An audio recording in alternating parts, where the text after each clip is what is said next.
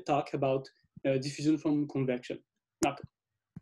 Yeah, so first of all, I would really like to thank the organizers for the invitation and also for ingenuity in organizing this conference. And I'll discuss basically how diffusion can emerge from convective or ballistically propagating modes, which is the work I did together with Jacopo and Takato.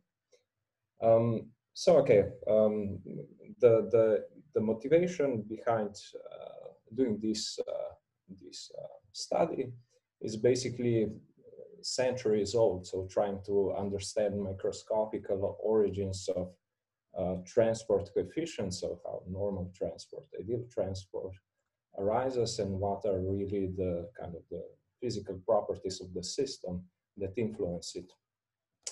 And the thing that we wanted to do is basically tell something about these quantities without referencing or without dwelling into the intricate integrability structures such as form factor expansion.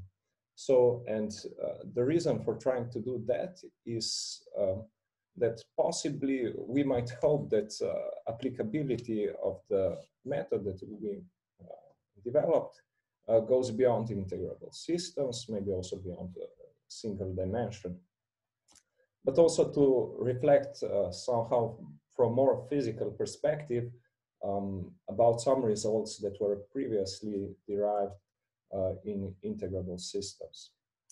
So at this point, I would also like to mention the work from Ben, where he put some of the ideas I will present in a more formal and more rigorous framework.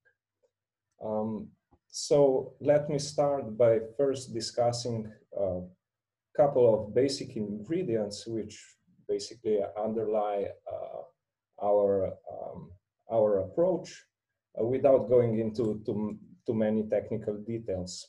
So the basic idea, as was the case in many preceding talks, is to somehow take a hydrodynamical limit.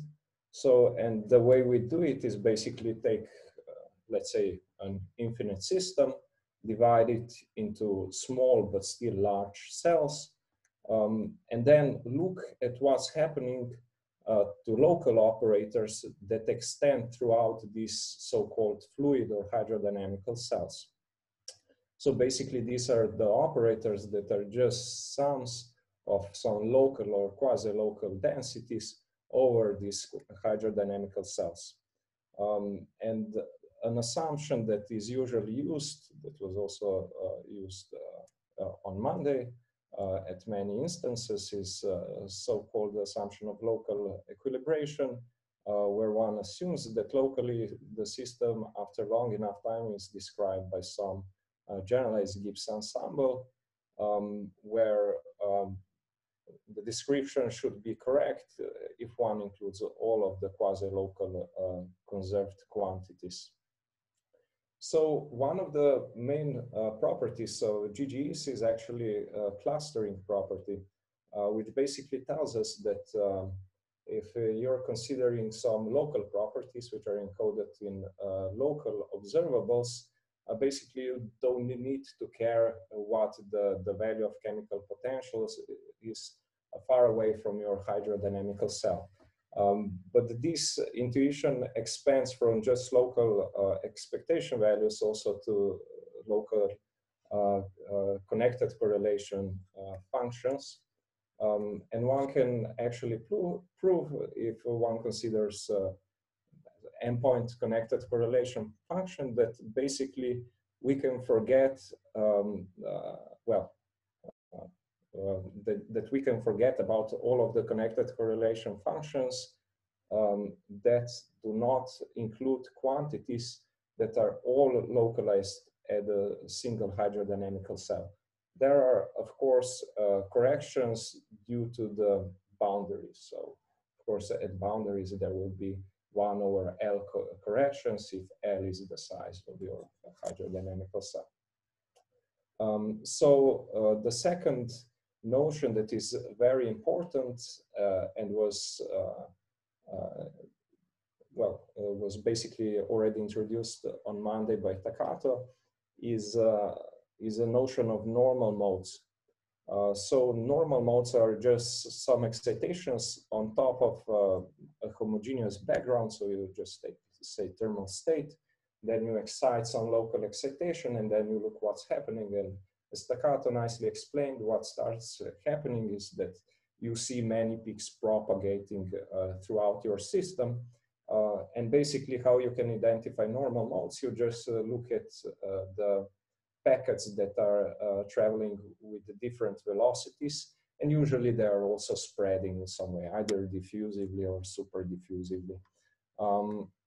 And how one can obtain these normal modes is just by diagonalizing the Drude matrix, which is the time average current autocorrelation function. Also, the eigenvalues of this Drude matrix not only gives us the combinations of conservation loss corresponding to the normal modes, but also the velocities with which they're propagating through our system. So the second important quantity, which will be at the center of my discussion, is the Onsager matrix, which carries more information than just Drude weight. It tells us how these peaks that are propagating through our system are spreading in time. So basically it tells us what the width of this spread is. And in particular, if this quantity is finite, I should also mention that the Onsager matrix is connected to diffusion matrix through the Einstein relation, so just by susceptibility of charges. And if diffusion matrix and Onsager matrix are finite, of course, transport is, the spreading is diffusive.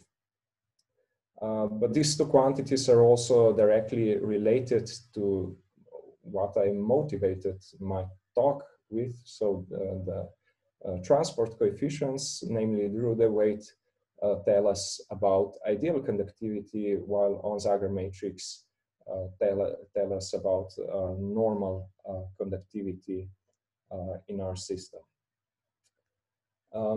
So the primary idea behind obtaining the results, which I'll show to you, is something that we called hydrodynamic expansion. And the idea is to try to identify the modes or the operators, in some sense the operators on the level of correlation function, but this is already technical. So let's say just to identify some operators which survive the hydrodynamical limit. So where we send the size of our hydrodynamical cells to infinity. And of course, the operators that survive such a limit are quasi-local conserved quantities, because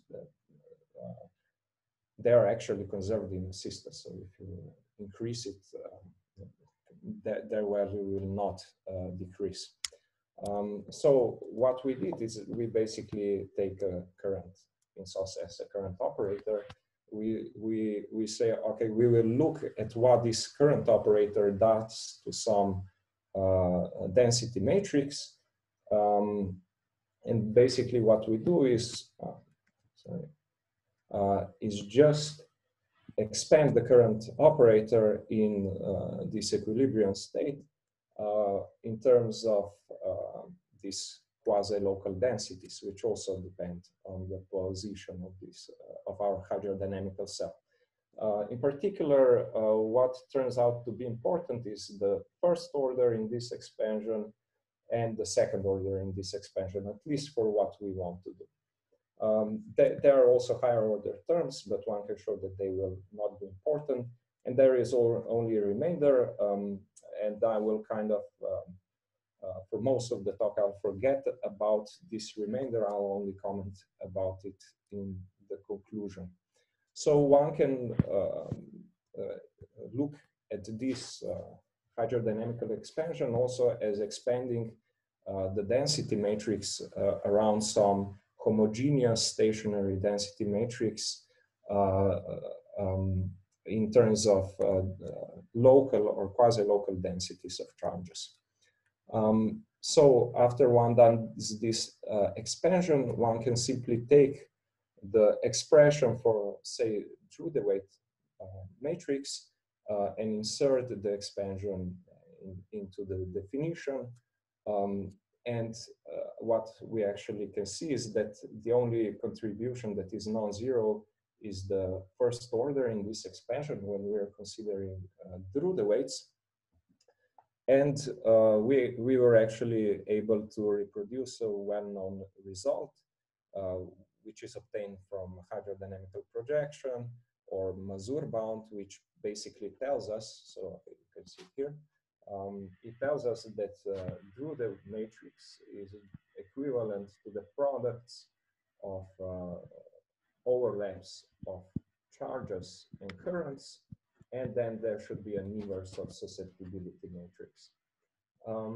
But one can, of course, always choose a nicer basis, and in particular, probably the nicest basis is a normal mode basis, which has a diagonal and a normalized susceptibility matrix.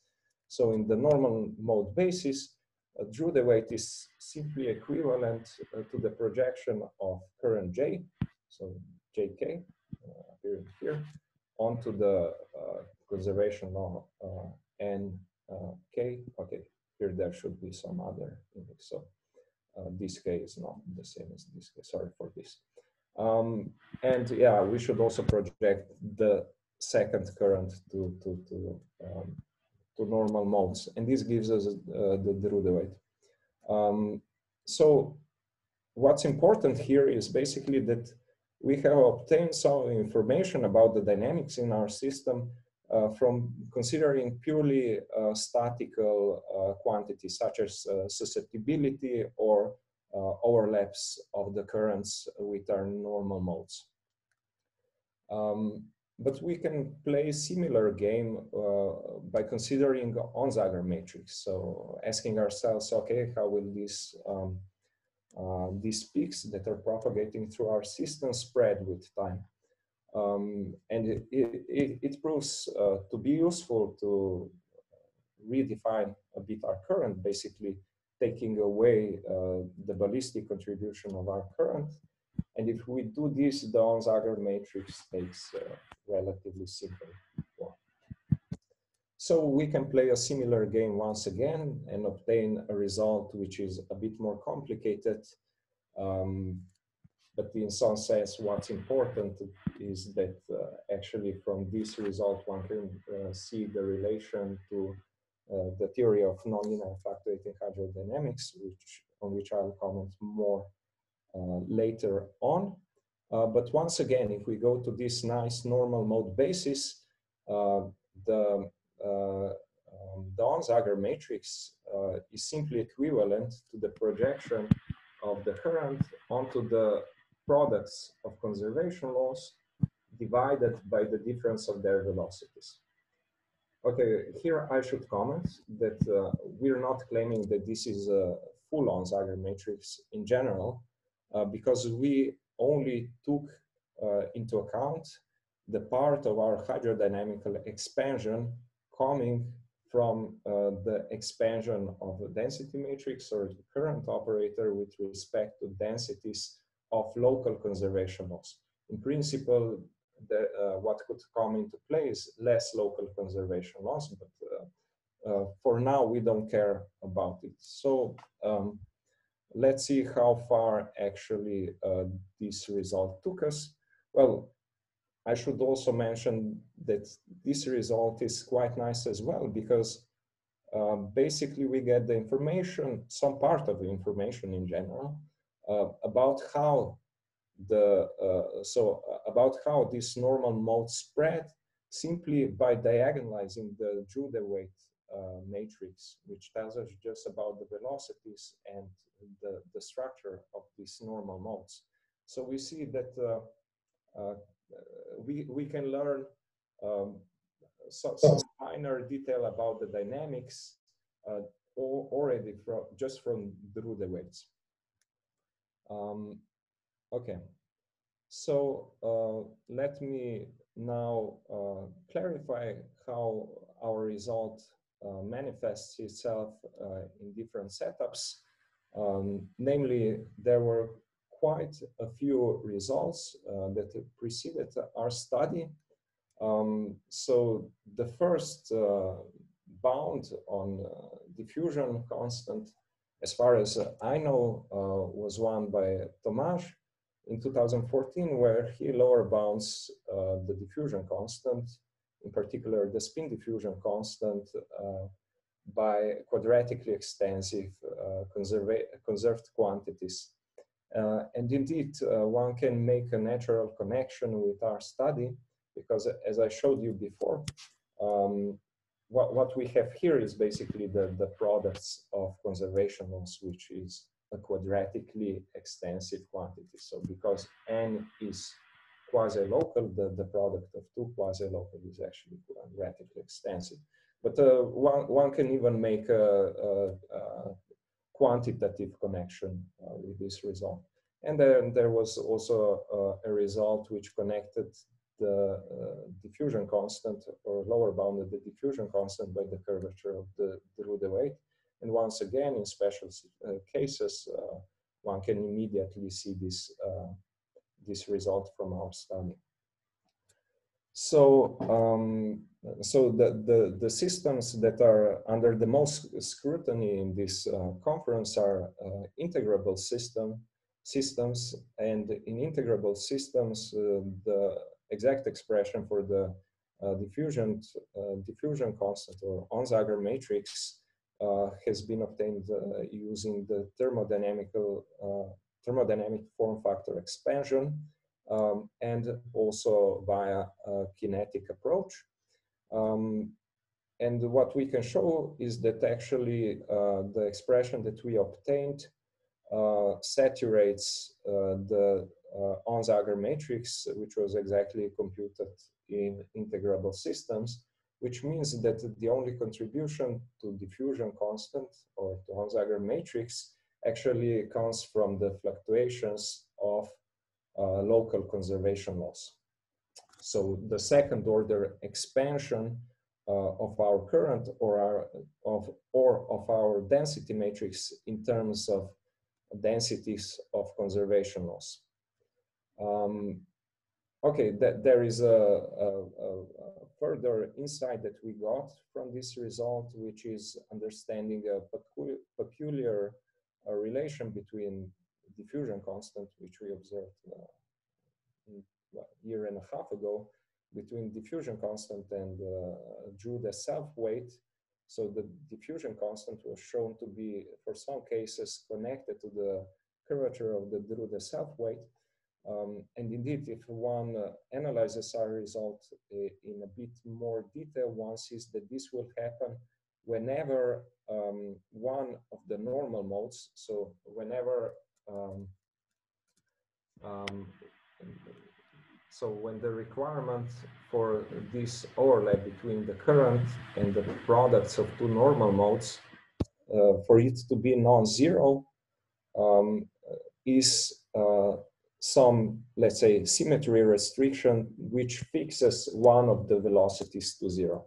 So if this is the case, then what we claim is that the diffusion constant is equivalent to the Drude self-weight, which is a particular quantity similar to Drude weight, where instead of taking integral time average of current autocorrelation function, one just looks at the current autocorrelation function locally.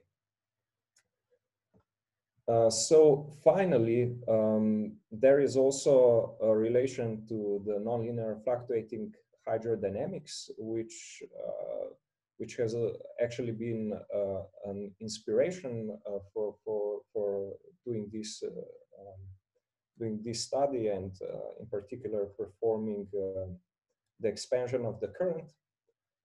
But before I tell you a couple of words about nonlinear fluctuating hydrodynamics, Let me just mention KPZ equation, which was already presented for integrable and in scope of integrable and non-integrable models on Monday by Vir and Jacopo. And what's important, the important point, one of the important points about this equation is that it actually corresponds to the universality class, which is not diffusive. So it's super diffusive, which means that the spreading of your normal modes is faster than in the diffusive case. And what has been observed historically is that actually anomalous behavior emerges in numerous classical one-dimensional systems, in particular anharmonic oscillators and so on. And this has been explained by Herbert with nonlinear fluctuating hydrodynamics. So, one of the statements, probably the simplest one can make is if there are no symmetry restrictions, if we are away from any special point, and if we have a conservation law, one-dimensional systems will exhibit super diffusive behavior. And the way one obtains this is in a spirit very similar to what we have done. So it's basically expanding the expectation value of the current in terms of conservation laws in stationary states up to the second order, and then adding some phenomenological noise and diffusion, which was already discussed by Jacopo last week. And one can see that basically what we get if this G, which is just the second order expansion of the current with respect to the conservation laws, is non-zero, is something that's essentially KPZ equation. If this is the case, nonlinear fluctuating hydrodynamics predicts the divergence of the diffusion constant, but even more, it gives us the dynamical exponent. But also, if we look at our result, we can see that whenever we have, so let me go back to our equation. So whenever we have two normal modes, let's say, which have a non-zero overlap with the current, and they have, provided that they have the same velocity, we see that this expression will actually be divergent. So everything works out consistently. So let me stress again, and this result is not specialized to just integrable systems. So it holds also for non-integrable systems. Okay, let me now go back to our expansion and basically make an overlook of what I hope can be done in these directions. So the first question that was kind of put under the rug is what are the other contributions to diffusion constant? And it's clear that there should be other contributions to diffusion constant. In particular, if we consider models with zero Drude weight, then the convective contribution to the diffusion constant, so the expression, the main expression that I was showing you, is zero. But we know that in general, when we have non-integrable models, at least we should expect diffusive behavior. So there should also be other mechanisms giving rise to diffusion in non-integrable models, at least. So one option is that there are some quadratically extensive conserved quantities which are not somehow simply related to local conservation laws, because even if you take some generic model, usually symmetry restrictions will actually tell you that the convective contribution to diffusion, if you're making products of your local conservation law, will give you exactly 0. So there might exist some quadratically extensive quantities which are not simply given by the products of two local conservation laws, which might give rise to diffusion in non-integrable systems or even noisy systems. Another question, which is, I guess, more straightforward, is to address the question of higher cumulants of the current. So we are able to obtain, through the way to obtain some contribution to the diffusion constant. Are there contributions to higher cumulants of the current? And finally, it would be very nice to go beyond one dimension, in particular, at least to the flatland, to the two-dimensional world, because we know that there are, first of all, a couple of very interesting results coming from ADS-CFT, some universal bounds on diffusion. And secondly, transport in two-dimensional systems is also related to one of the greatest questions in condensed matter physics, even, which is high temperature superconductivity. Okay, so with this, I would like to finish, and thank you for your attention. Thank you. Are there any questions? We have, yeah, let's say 3 minutes for questions. Just unmute yourself and ask. Hi, so can I ask? Yeah. Yeah. I'm Lorenzo here. Yeah, so very naively, is there maybe any way where you can use this expansion of the reduced density matrix in terms of quasi-local conservation laws to compute one-point functions in given an equilibrium steady state, say? In equilibrium or? Well, I mean, so any, say, Heisenberg chain, you want to compute local one-point functions, say sigma x j, sigma x j plus 1. Because this is well, in principle, you would have to. I mean, what I was assuming here is that you can anyway compute the overlaps of currents with charges, and in particular, that would mean if you wanted to calculate expectation values, that you have to calculate also the overlaps, which is even harder, right? But I mean, so in this case, I guess that the most of overlaps will be simply 0. Because, I mean, all local conservation, well, I mean, so I just was wondering, because this is a difficult problem if you address it directly. So maybe your method allows us to give some idea. I mean, I don't think it makes calculating expectation values.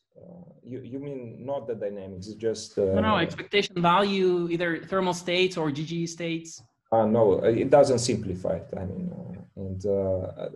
I mean, calculating expectation values is basically 0th order in our expansion. Right. So I think, I mean, I don't think you can profit anything from this analysis. Thanks. Other questions?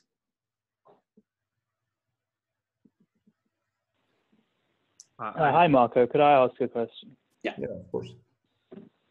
So the divergence of the diffusion constant you mentioned, is that cutoff dependent in any simple sense, or? Sorry? Or not? The divergence of the diffusion constant that you described with the co-propagating mode. Yeah. Is there any simple sense in which that's cutoff dependent, or? Cutoff, you mean in the number of conservation laws, or? For example, so like the spin diffusion constant in the... Okay. Yeah. So now we haven't dealt with the divergence and emergence of KPZ using this in integrable spin chains.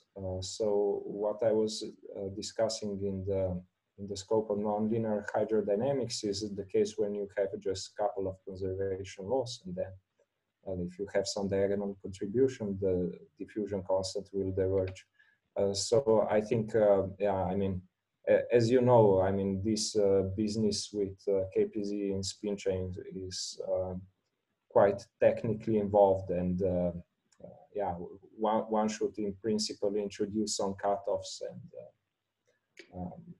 yeah, can I just add, so when you have this divergence, at least with finite number of sufficient nodes, you can actually work out a little bit more and bound the superdiffusion exponent instead of trying to bound the diffusion constant, which you find something divergent. You can find superdiffusion exponent, but you have to use some kind of Hilbert space construction to do that.